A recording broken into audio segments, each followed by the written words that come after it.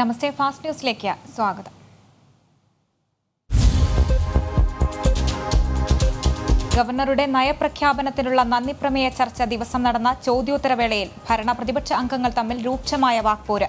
ആരോപണ പ്രത്യാരോപണങ്ങളുമായി മുഖ്യമന്ത്രിയും പ്രതിപക്ഷ നേതാവും നേരിട്ട് ഏറ്റുമുട്ടുന്ന സ്ഥിതിയാണ് ഉണ്ടായത്.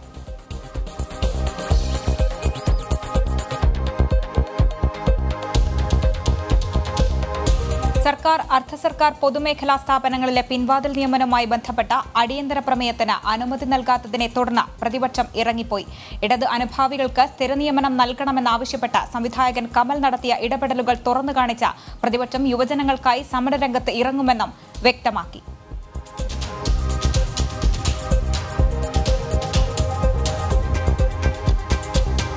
കെൽട്രോണിലെ കരാർ ജീവനക്കാരെ പിൻവാതിൽ നിയമനത്തിലൂടെ സ്ഥിരപ്പെടുത്തിയ നീക്കത്തിനെതിരെ യൂത്ത് കോൺഗ്രസ് മാർച്ച് നടത്തി.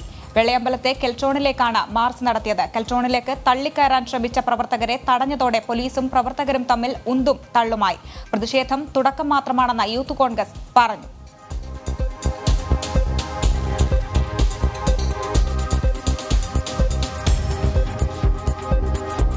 കിൻഫ്രയിലെ നിയമനങ്ങൾ സ്ഥിരപ്പെടുത്തിയത് മാനുഷിക പരിഗണന കണക്കിലെടുത്തെന്ന് വ്യവസായ മന്ത്രി ഇ.പി. ജയരാജൻ. 10 വർഷത്തിലേറെയായി ജോലി ചെയ്യുന്നവരെ സ്ഥിരപ്പെടുത്തുകയാണ് സർക്കാർ ചെയ്തത്. കിൻഫ്രയിലേത് എന്നല്ല, ഒരു പൊതുമേഖലാ സ്ഥാപനങ്ങളിലും അഴിമതിയില്ല. സർക്കാരിനെതിരെ പ്രതിപക്ഷം പ്രചാരവേല നടത്തുകയാണെന്നും മന്ത്രി പ്രതികരിച്ചു.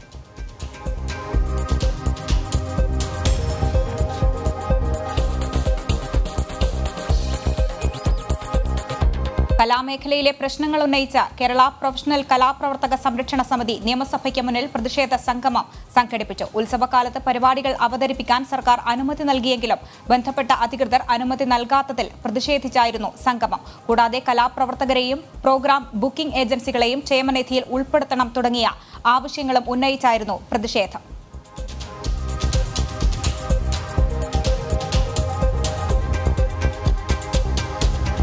ഇടതുപക്ഷാനുഭാവികളായ കരാർ ജീവനക്കാരെ സ്ഥിരപ്പെടുത്തണമെന്ന ചലച്ചിത്ര അക്കാദമി ചെയർമാൻ കമലിന്റെ കത്തിനെതിരെ വ്യാപക പ്രതിഷേധം. കമലിനെ ചലച്ചിത്ര അക്കാദമിയിൽ നിന്ന് പുറത്താക്കണമെന്നാവശ്യപ്പെട്ട് യുവമോർച്ച പ്രവർത്തകർ സെക്രട്ടേറിയറ്റ് മാർച്ച് നടത്തി. ചലച്ചിത്ര അക്കാദമിയിലെ നിയമനങ്ങൾ പുനഃപരിശോധിക്കണമെന്നും യുവമോർച്ച ആവശ്യപ്പെട്ടു. പ്രതിഷേധ മാർച്ചിനിടെ കമലിന്റെ കോലവും കത്തിച്ചു.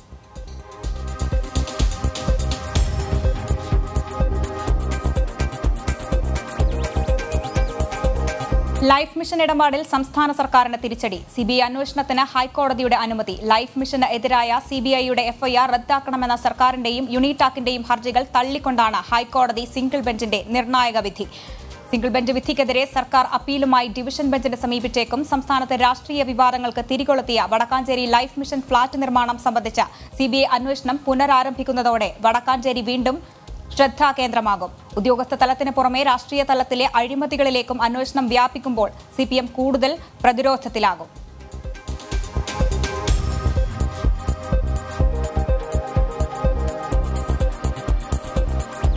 ഹൈക്കോടതി വിധിയെ സ്വാഗതം ചെയ്യുന്നുവെന്ന് KPCC president Mullappally Ramachandran. Life mission അഴിമതിയിലെ ഉള്ളറകൾ പുറത്തുവരുമെന്നും Mullappally പറഞ്ഞു. അതേസമയം തദ്ദേശ തെരഞ്ഞെടുപ്പിൽ സ്ഥാനാർത്ഥി നിർണയത്തിൽ യുഡിഎഫിന് വീഴ്ച പറ്റി. നിയമസഭാ തെരഞ്ഞെടുപ്പിൽ അത് തിരുത്തുമെന്നും മുല്ലപ്പള്ളി കൂട്ടിച്ചേർത്തു. നമ്മുടെ വിജിലൻസ് ഡിപ്പാർട്ട്മെന്റ് ഇപ്പോൾ സംഘടിപ്പിക്കപ്പെട്ടുള്ളത് ആശ്രിത സംഘത്തെ വെച്ചുകൊണ്ട് അന്വേഷിച്ച് തനിക്ക് എല്ലാം വെള്ളപൂശാൻ സാധിക്കുമെന്ന പ്രത്യാശയായിരുന്നു അദ്ദേഹത്തുണ്ടായിരുന്നു. അതിന് ഏതായാലും വലിയ തിരിച്ചടിയാണ് നേരിട്ടെടുക്കുന്നത്. വളരെ പ്രതീക്ഷയോടുകൂടിയാണ് ജുഡീഷ്യറിയുടെ ഈ വിധി പ്രഖ്യാപനത്തെ പ്രബുദ്ധ കേരളം നോക്കിക്കാണുന്നത്. സംശുദ്ധമായ രാഷ്ട്രീയം അതിവിടെ ഉണ്ടാകണം. പൊതുരംഗത്ത് അഴിമതി പൂർണ്ണമായിട്ട് നിർമ്മാർജ്ജനം ചെയ്യപ്പെടണം. അതിനുള്ളൊരു വലിയ തുടക്കമാകട്ടെ ഇതെന്നാണ് ഞങ്ങൾക്ക് പറയാനുള്ളത്. പുതുമുഖങ്ങൾക്ക് മാത്രമല്ല, അർഹതയുള്ള ആളുകൾക്ക് ഞങ്ങൾ ഈ തവണ മതിയായ പ്രാതിനിധ്യം കൊടുത്തുകൊണ്ട് ലിസ്റ്റായിരിക്കും.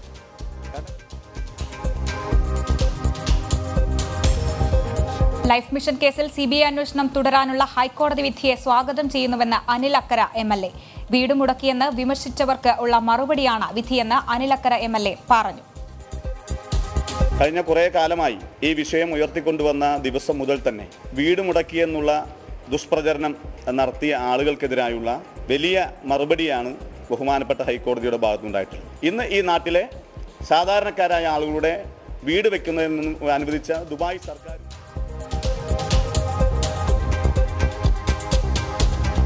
ഹൈക്കോടതി വിധിയോടെ ലൈഫ് മിഷൻ തട്ടിപ്പിൽ സംസ്ഥാന സർക്കാരിന്റെ അവസാന പ്രതിരോധവും പൊളിഞ്ഞെന്ന് ബിജെപി സംസ്ഥാന അധ്യക്ഷൻ കെ സുരേന്ദ്രൻ. മൂടിവെച്ച സത്യങ്ങളെല്ലാം അന്വേഷണത്തിലൂടെ പുറത്തുവരും. സിബിഐ അന്വേഷണം തുടരാമെന്ന ഹൈക്കോടതി വിധിയോടെ ദേശീയ അന്വേഷണ ഏജൻസികൾക്കെതിരായ മുഖ്യമന്ത്രിയുടെ ആരോപണങ്ങളുടെ മുന ഒടിഞ്ഞതായും കെ സുരേന്ദ്രൻ വാർത്താക്കുറിപ്പിൽ പറഞ്ഞു.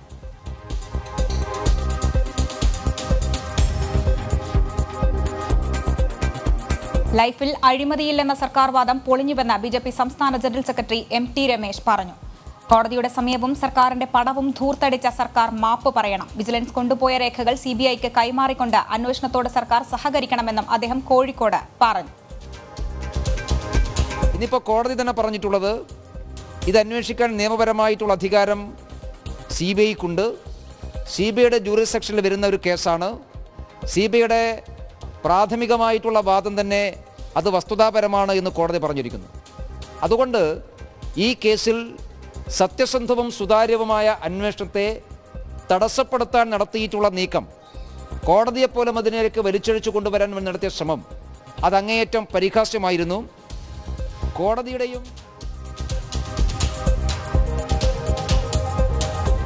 പാലക്കാട് എം.എൽ.എ. വിജയദാസ് ഗുരുതരാവസ്ഥയിൽ. തലയ്ക്കുള്ളിൽ രക്തസ്രാവം കണ്ടെത്തിയതിനെ തുടർന്ന് തൃശൂർ മെഡിക്കൽ കോളേജിൽ ചികിത്സയിലാണ് അദ്ദേഹം. തലയ്ക്കുള്ളിലെ പ്രഷർ കുറയ്ക്കുന്നതിനായി ശസ്ത്രക്രിയയ്ക്ക് വിധേയനായി. ന്യൂറോ സർജറി വിഭാഗം മേധാവിയുടെ നേതൃത്വത്തിലാണ് ശസ്ത്രക്രിയ നടത്തിയത്. എം.എൽ.എയുടെ നില അതീവ ഗുരുതരമാണെന്ന് മെഡിക്കൽ കോളേജ് അറിയിച്ചു.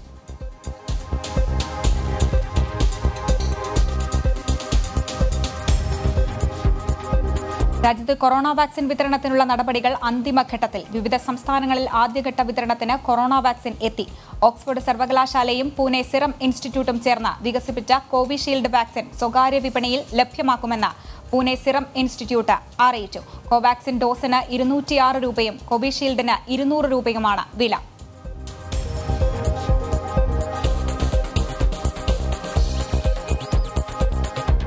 സംസ്ഥാനത്ത് നാളെ കൊറോണ വാക്സിൻ എത്തും. വാക്സിൻ കുത്തിവയ്പ്പിനുള്ള അവസാനഘട്ട തയ്യാറെടുപ്പിലാണ് കേരളം. ഉച്ചകഴിഞ്ഞ് 2-ന് നെടുമ്പാശ്ശേരിയിലാണ് ആദ്യ ബാച്ച് വാക്സിൻ എത്തുക. ആദ്യഘട്ടത്തിൽ കോവിഷീൽഡ് വാക്സിന്റെ 4.35 ലക്ഷം ഡോസാണ് വിതരണത്തിന് എത്തുന്നത്. 14 ജില്ലകളിലെ 133 കേന്ദ്രങ്ങളിലൂടെ 16-ാം തീയതി മുതലാണ് വാക്സിൻ വിതരണം ആരംഭിക്കുന്നത്.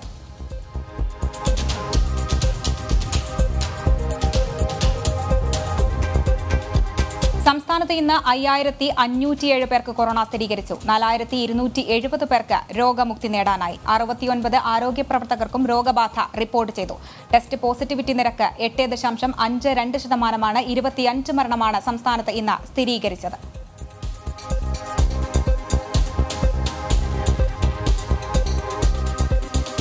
കോഴിക്കോട് ജില്ലയിൽ ഇന്ന് 566 പേർക്ക് കൂടി കൊറോണ സ്ഥിരീകരിച്ചു. ഇതര സംസ്ഥാനങ്ങളിൽ നിന്ന് എത്തിയ 2 പേർക്കാണ് പോസിറ്റീവായത്. 5 പേരുടെ രോഗ ഉറവിടം വ്യക്തമല്ല. സമ്പർക്കം വഴി 559 പേർക്കാണ് രോഗം ബാധിച്ചത്. 425 പേർ രോഗമുക്തി നേടി.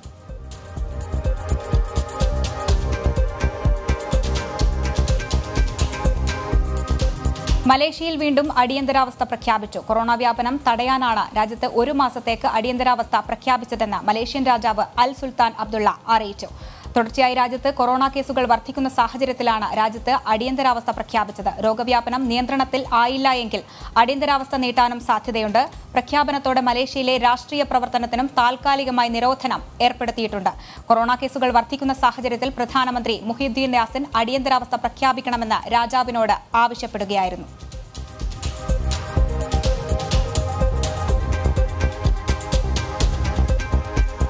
കൊറോണ ബാധയെ തുടർന്ന് വിദ്യാഭ്യാസ സ്ഥാപനങ്ങളിൽ നിന്നുള്ള കൊഴിഞ്ഞുപോക്ക് ചെറുക്കാൻ മാർഗനിർദ്ദേശങ്ങൾ പ്രഖ്യാപിച്ച കേന്ദ്ര വിദ്യാഭ്യാസ വകുപ്പ്. സ്കൂളുകളിലെത്താൻ കഴിയാത്ത വിദ്യാർത്ഥികൾക്ക് വീടുകളിലെത്തി പരിശീലിപ്പിക്കുന്നത് അടക്കം പരിഗണനയിലുണ്ട്. വിവിധ ഭാഷാ തൊഴിലാളികളുടെ അടക്കം കുട്ടികൾ പഠനം ഉപേക്ഷിക്കുന്നതായി വ്യക്തമായതിനെ തുടർന്നാണ് കേന്ദ്രം മാർഗനിർദ്ദേശങ്ങൾ പ്രഖ്യാപിച്ചത്.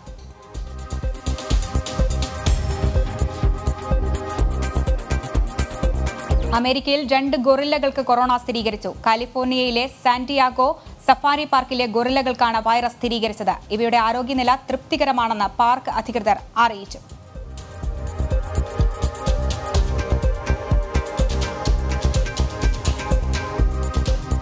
കൊറോണ കാലത്ത് തൊഴിൽ ദിനങ്ങളിൽ ഹാജർ കുറവെന്ന് കാണിച്ച് കശുവണ്ടി തൊഴിലാളികൾക്ക് ESI ആനുകൂല്യം നിഷേധിക്കുന്നതായി പരാതി.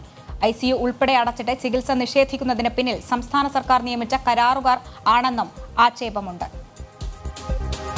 സമയത്ത് തൊഴിലാളികളെ പിരിച്ചുവിടുകയോ അവരുടെ ശമ്പളമോ ആനുകൂല്യങ്ങളോ കുറയ്ക്കരുതെന്നും പറഞ്ഞ് കേന്ദ്ര സർക്കാരിൻ്റെ ഒരു തീരുമാനവും ഉത്തരവുമുണ്ട്.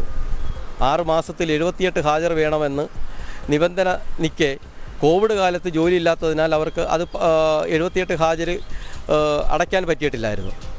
ഡയാലിസിസ് ചെയ്തുകൊണ്ടിരുന്ന തൊഴിലാളികൾക്ക് പോലും ഈ 1-ാം തീയതി മുതൽ ESA കോർപ്പറേഷൻ അത് ഡയാലിസിസ് ചെയ്യുന്നില്ല എന്നുള്ളതാണ്. 158ാമത് വിവേകാനന്ദ ജയന്തിയുടെ ഭാഗമായി ഭാരത് വികാസ് പരിഷത്തിന്റെ ആഭിമുഖ്യത്തിൽ നടന്ന ചടങ്ങ് വൈറ്റില ശ്രീരാമകൃഷ്ണ ആശ്രമം മഠാധിപതി സ്വാമി ശാന്തിമയാനന്ദ മഹാരാജ് സന്ദേശം നൽകി ഉദ്ഘാടനം ചെയ്തു. സ്വാമി മഹാവൃതാനന്ദ മഹാരാജ്, ഭാരവാഹികളായ N Rajagopala pi, Rajan Valiathan, KP Harikumar, PV അധികായൻ, CG Rajagopal എന്നിവർ പങ്കെടുത്ത് സംസാരിച്ചു.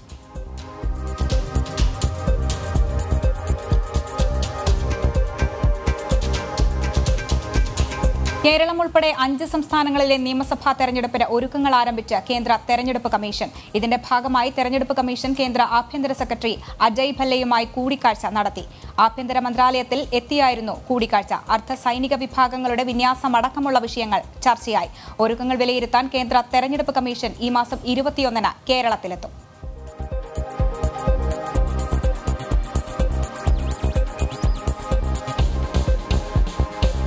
തുടർച്ചയായ 12ാം ദിവസവും ഓഹരി വിപണി നേട്ടത്തിൽ.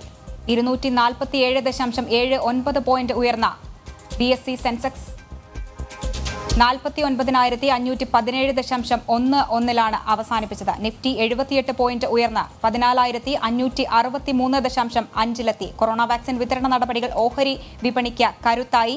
ബോംബെ സ്റ്റോക്ക് എക്സ്ചേഞ്ചിലെ 1647 കമ്പനികൾ നേട്ടമുണ്ടാക്കി. റിലയൻസ്, ടാറ്റ മോട്ടോഴ്സ്, ഗെയിൽ തുടങ്ങിയ കമ്പനികൾ നേട്ടമുണ്ടാക്കി.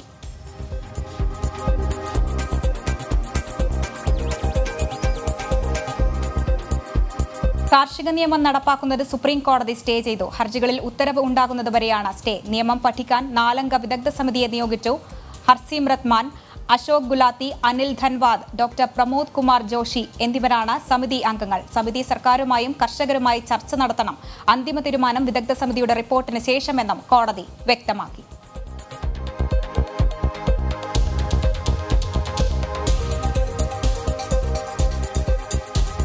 കർഷക സമരത്തിൽ നിരോധിത ഖലിസ്ഥാൻ വിഘടനവാദികൾ നുഴഞ്ഞുകയറിയിട്ടുണ്ടെന്ന് കേന്ദ്ര സർക്കാർ സുപ്രീം കോടതിയെ അറിയിച്ചു. ഇന്ന് കാർഷിക നിയമവുമായി ബന്ധപ്പെട്ട ഹർജികൾ പരിഗണിക്കവെയാണ് ഇക്കാര്യം അറിയിച്ചത്. ഇതുമായി ബന്ധപ്പെട്ട വിശദമായ സത്യവാങ്മൂലം സമർപ്പിക്കാൻ ചീഫ് ജസ്റ്റിസ് SA ബോബ്ഡെ ആവശ്യപ്പെട്ടു.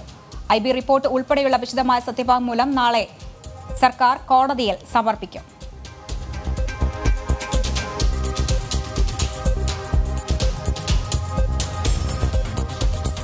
കശ്മീരിലെ അംഷിപ്പോരയിലെ ഏറ്റുമുട്ടലിനെ കുറിച്ച് പ്രചരിക്കുന്ന വാർത്തകൾ നിഷേധിച്ച ഇന്ത്യൻ സൈന്യം. ശ്രീനഗർ ഡിഫൻസ് പിയാറ്റോയിലൂടെയാണ് സൈന്യം മാധ്യമ വാർത്തകൾ നിഷേധിച്ചത്. അംഷിപ്പോരയിൽ 3 യുവാക്കളെ സൈന്യം വധിച്ചത് 20 ലക്ഷം രൂപ പാരിതോഷികം തട്ടിയെടുക്കാനാണ് എന്ന തരത്തിൽ മാധ്യമങ്ങളിൽ വാർത്ത പ്രചരിച്ചിരുന്നു. ഇതിനെതിരെയാണ് വിശദീകരണവുമായി സൈനിക വൃത്തങ്ങൾ രംഗത്ത് എത്തിയത്.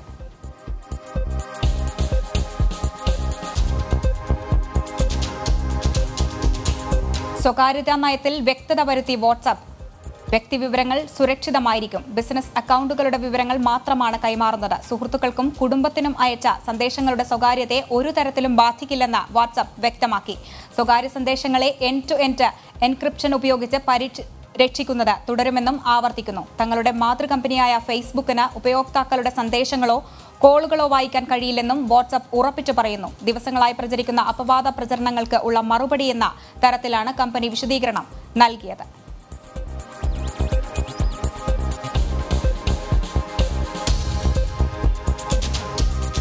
ഉത്തർപ്രദേശിലെ ആം ആദ്മി പാർട്ടിയുടെ MLA സോമനാഥ് ഭാരതിയെ പോലീസ് അറസ്റ്റ് ചെയ്തു. ആശുപത്രികൾക്കും മുഖ്യമന്ത്രി യോഗി ആദിത്യനാഥിനും എതിരെ വിദ്വേഷ പരാമർശം നടത്തിയതിനാണ് അറസ്റ്റ്.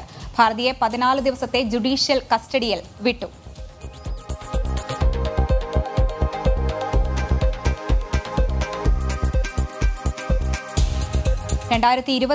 റിപ്പബ്ലിക് ദിന ആഘോഷങ്ങൾ പുതിയ പാർലമെന്റ് കെട്ടിടത്തിൽ വെച്ചായിരിക്കുമെന്ന് കേന്ദ്രമന്ത്രി ഹർദീപ് സിംഗ് പുരി.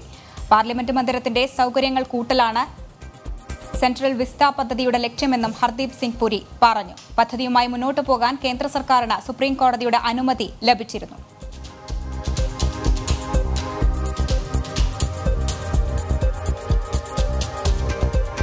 ഐക്യരാഷ്ട്ര സുരക്ഷാ സമിതിയിൽ പാകിസ്ഥാനെ രൂക്ഷമായി വിമർശിച്ച വിദേശകാര്യമന്ത്രി എസ് ജയശങ്കർ. പേരെടുത്തു പറയാതെയായിരുന്നു വിമർശനം. ഭീകരതയെ സഹായിക്കുന്നതിനും പിന്തുണയ്ക്കുന്നതിനും സാമ്പത്തിക സഹായം നൽകുന്നതിനുമാണ് ചില ഭരണകൂടങ്ങളുടെ ശ്രമം. ഭീകരർക്ക് ഇവർ സുരക്ഷിത താവളം ഒരുക്കുന്നുവെന്നും അദ്ദേഹം പറഞ്ഞു. തീവ്രവാദ ധനസഹായ കേസുകൾ കണ്ടെത്തുന്നതിനും അന്വേഷിക്കുന്നതിനും വിചാരണ ചെയ്യുന്നതിനുമുള്ള സാങ്കേതിക വൈദഗ്ധ്യം ചില രാജ്യങ്ങളിൽ ഇല്ലെന്നും ജയശങ്കർ ചൂണ്ടിക്കാട്ടി. UN സുരക്ഷാ സമിതിയുടെ ഓപ്പൺ ഡിബേറ്റിൽ സംസാരിക്കുകയായിരുന്നു അദ്ദേഹം. വിദേശകാര്യമന്ത്രി എസ് ജയശങ്കർ പറഞ്ഞു. Prosecute terrorist financing cases. However, there are also other states that are clearly guilty of aiding and supporting terrorism and willfully providing financial assistance and safe havens. While we must enhance capacities of the former, the international community must collectively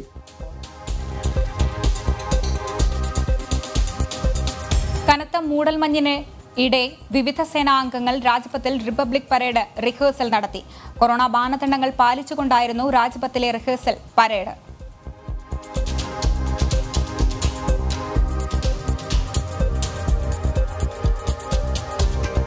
ഇന്ന് വിവേകാനന്ദ ജയന്തി. രാജ്യത്തെ യുവതയെ പ്രസംഗങ്ങൾ കൊണ്ടും പ്രബോധനങ്ങൾ കൊണ്ടും സ്വാധീനിച്ച വിവേകാനന്ദന്റെ ജന്മദിനം ദേശീയ യുവജന ദിനമായാണ് ആഘോഷിക്കുന്നത്. രാഷ്ട്രസമിതിക്ക് നിർമ്മിതിക്ക് യുവശക്തി എന്ന സന്ദേശവുമായാണ് ഇക്കുറി യുവജന ദിനം ആഘോഷിക്കുന്നത്. 1984 വിവേകാനന്ദ സ്വാമിയുടെ തത്വങ്ങളും ആശയങ്ങളും ഇന്ത്യൻ യുവത്വത്തിന് പ്രചോദനമാണെന്ന് ചൂണ്ടിക്കാട്ടി കേന്ദ്ര സർക്കാർ സ്വാമിജിയുടെ ജന്മദിനം യുവജന ദിനമായി പ്രഖ്യാപിച്ചത്.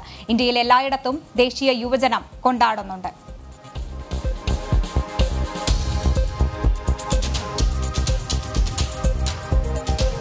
വിവേകാനന്ദ ജയന്തിയോടനുബന്ധിച്ച് കോഴിക്കോട് നാദാപുരം വിവേകാനന്ദ കൾച്ചറൽ സെന്ററിന്റെ ആഭിമുഖ്യത്തിൽ രക്തദാനം നടത്തി. മലബാർ മെഡിക്കൽ കോളേജ് ഹോസ്പിറ്റലിൽ നടന്ന രക്തദാന ക്യാമ്പിൽ 25ഓളം വോളണ്ടിയർമാർ പങ്കെടുത്തു. വിവിധ യുവജന സംഘടനാ നേതാക്കൾ രക്തദാനത്തിന് നേതൃത്വം നൽകി.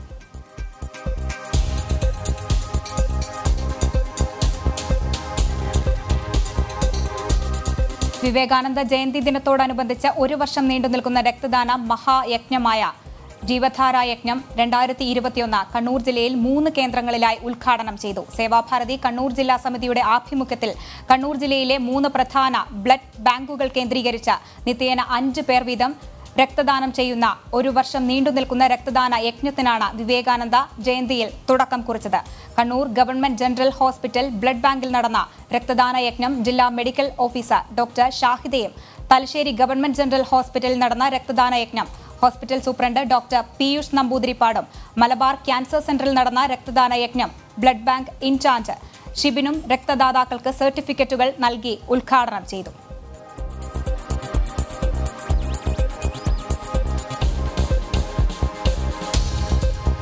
വിവേകാനന്ദ ജയന്തിയോടനുബന്ധിച്ച് ഭാരതീയതയിൽ ഊന്നിയ ബദൽ വിദ്യാഭ്യാസത്തിനു വേണ്ടി പ്രവർത്തിക്കുന്ന ശിക്ഷാ സംസ്കൃതി ഉത്ഥാൻ ന്യാസിന്റെയും ആന്ധ്രാപ്രദേശിലെ ഏകം കേന്ദ്രത്തിന്റെയും സംയുക്ത ആഭിമുഖ്യത്തിൽ സമഗ്ര വികസനത്തിന് വിദ്യാഭ്യാസം എന്ന വിഷയത്തിൽ ദേശീയ സംവാദം സംഘടിപ്പിക്കുന്നു. വൈകിട്ട് 6 ഓൺലൈനായി നടക്കുന്ന സംവാദത്തിൽ പ്രത്യേക വിദ്യാഭ്യാസ പ്രവർത്തകനും ശിക്ഷാ സംസ്കൃതി ഉത്ഥാൻ ന്യാസിന്റെ ദേശീയ സെക്രട്ടറിയുമായ അതുൽ കൊഠാരി, ഏകം കേന്ദ്രത്തിന്റെ സഹനിർമ്മാതാവും തത്വചിന്തകനുമായ കൃഷ്ണജി തുടങ്ങിയവർ പങ്കെടുത്തു.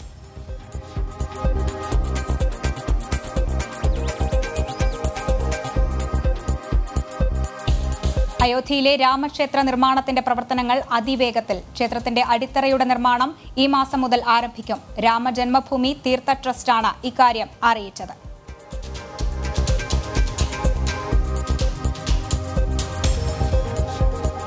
അയോധ്യ രാമക്ഷേത്ര നിർമ്മാണ ധനസമാഹരണത്തിന് സംസ്ഥാനത്ത് വിപുലമായ പരിപാടികൾ. തിരുവനന്തപുരത്ത് ഭാരതീയ വിചാര കേന്ദ്രത്തിൽ നടന്ന ചടങ്ങിൽ ശ്രീരാമ ജന്മഭൂമി തീർത്ഥ ക്ഷേത്ര നിർമ്മാണ ധനസംഗ്രഹ സമിതിയുടെ സ്വാഗത സംഘത്തിന് രൂപം നൽകി.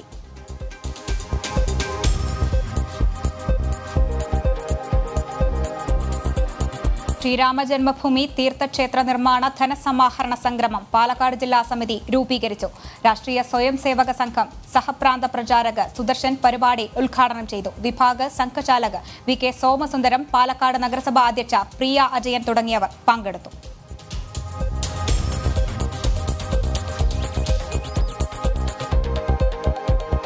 വയനാട് ജനവാസ കേന്ദ്രത്തിൽ ഇറങ്ങിയ കടുവയെ കണ്ടെത്തി. പുൽപ്പള്ളി പാറക്കവലയിലെ കൃഷിയിടത്തിലാണ് കടുവയെ കണ്ടെത്തിയത്. വനംവകുപ്പ് ഡ്രോൺ ഉപയോഗിച്ച് നിരീക്ഷണം നടത്തി. ഒരു വീട്ടിലെ ആടിനെ കടുവ കടിച്ചു കൊന്നിരുന്നു. കടുവയെ കണ്ടതോടെ പ്രദേശത്തെ നാട്ടുകാർ ഏറെ ഭയത്തോടെയാണ് കഴിയുന്നത്. അതേസമയം കടുവ കർണാടകയിലേക്ക് പോയതായും സൂചനയുണ്ട്.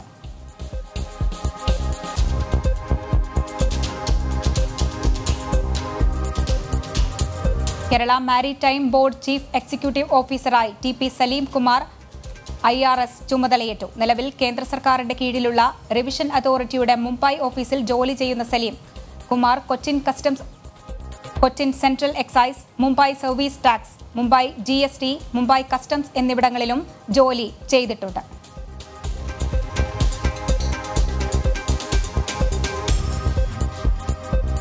സംസ്ഥാനത്ത് നാളെയും ശക്തമായ മഴ തുടരുമെന്ന് കാലാവസ്ഥാ നിരീക്ഷണ കേന്ദ്രം അറിയിച്ചു. തിരുവനന്തപുരം, കൊല്ലം, ഇടുക്കി എന്നീ ജില്ലകളിൽ നാളെ യെല്ലോ അലർട്ട് പ്രഖ്യാപിച്ചു. 14 മുതൽ സാധാരണ കാലാവസ്ഥയാകുമെന്നും കേന്ദ്ര കാലാവസ്ഥാ നിരീക്ഷണ കേന്ദ്രം അറിയിച്ചു.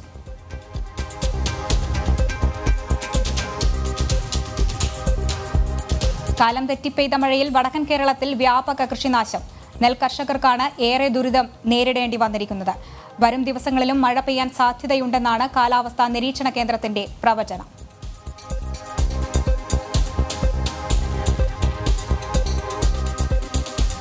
കോടതി ഉത്തരവ് നടപ്പാക്കാനെത്തിയ അഭിഭാഷകനെ വസ്തു ഉടമയും സഹായികളും ചേർന്ന് അസഭ്യം പറയുകയും ആക്രമിച്ച് പരിക്കേൽപ്പിക്കുകയും ചെയ്തതായി പരാതി. നെടുമങ്ങാട് കോടതിയിലെ മുതിർന്ന അഭിഭാഷകൻ S. നാരായണനാണ് പരിക്കേറ്റത്. മുൻസിഫ് കോടതിയിൽ നിന്ന് ചുമതലപ്പെടുത്തിയ കേസിൽ കൊല്ലങ്കാവിലെ പത്മകുമാറിന്റെ സ്ഥലം പരിശോധിച്ച് റിപ്പോർട്ട് നൽകാനെത്തിയ അഭിഭാഷകനെ സമീപത്തെ ഒരു വസ്തു ഉടമയും സഹായികളും ചേർന്ന് ആക്രമിച്ചതായാണ് അഭിഭാഷകന്റെ പരാതി. പരിക്കേറ്റ അഭിഭാഷകൻ ജില്ലാ ആശുപത്രിയിൽ ചികിത്സ തേടി.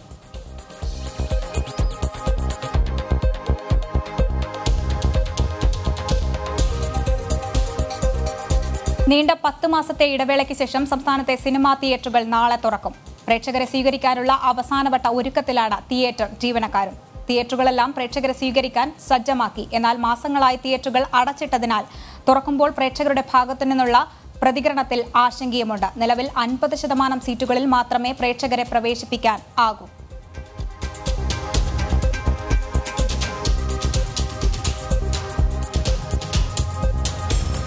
കണ്ണൂർ കൂടാളി പഞ്ചായത്തിലെ കോൺഗ്രസ് സ്ഥാനാർത്ഥിയെ CPMുകാർ ആക്രമിച്ചെന്ന് പരാതി. 13ാം വാർഡിൽ വിജയിച്ച കോൺഗ്രസ് സ്ഥാനാർത്ഥി C. മനോഹരൻ മാസ്റ്ററാണ് ആക്രമണത്തിന് ഇരയായത്. കഴിഞ്ഞ മാസം 16-ന് ഫലം പുറത്തുവന്നപ്പോൾ നന്ദി പറയാനായി വോട്ടർമാരെ കാണുന്നതിന് ഇടയിലാണ് ആക്രമണം ഉണ്ടായത്. സംഭവത്തിന് പിന്നിൽ CPM, DYFI പ്രവർത്തകരാണ് എന്നാണ് കോൺഗ്രസ് ആരോപണം.